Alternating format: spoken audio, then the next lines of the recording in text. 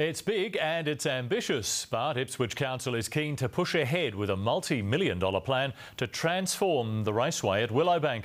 The idea is to redesign the track and create a world-class precinct, and it wants the state government to jump in the driver's seats. Ipswich Council says it has a licence to thrill. Its plan to put the city on the map as a motorsport mecca. Which is going to be the capital of motorsport in not only Ipswich but Australia. The Pistons are already firing at the Willowbank Raceway. It could be on here as they get nose-to-tail action. The sport of V8s is exploding, and we're part of that team. But the council wants more. The most important thing is to work with the organisers, the drivers, to make sure we've got the track of choice. V8 royalty couldn't be happier with the idea of a bigger, redesigned course. See, obviously an extension or a change to the Queensland Raceway would be obviously a great thing.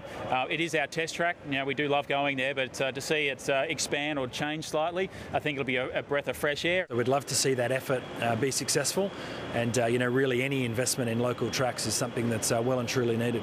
Council's plan goes further than the straight of the V8 track. The whole precinct, including the drag circuit, would be upgraded. We're looking for a CEO, and the most important thing about the company is to link all the industries together. See, what people think it's about cars going around. I see economic value, I see tourism, I see motels, restaurants, all those things filling up.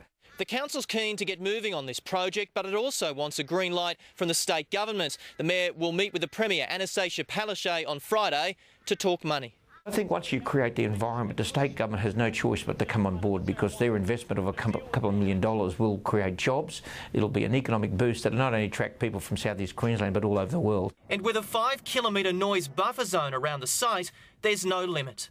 We've got a motto: if you don't like the noise, leave. Could we be eventually called the Bathurst of the North? No, they're going to be the Ipswich of the South.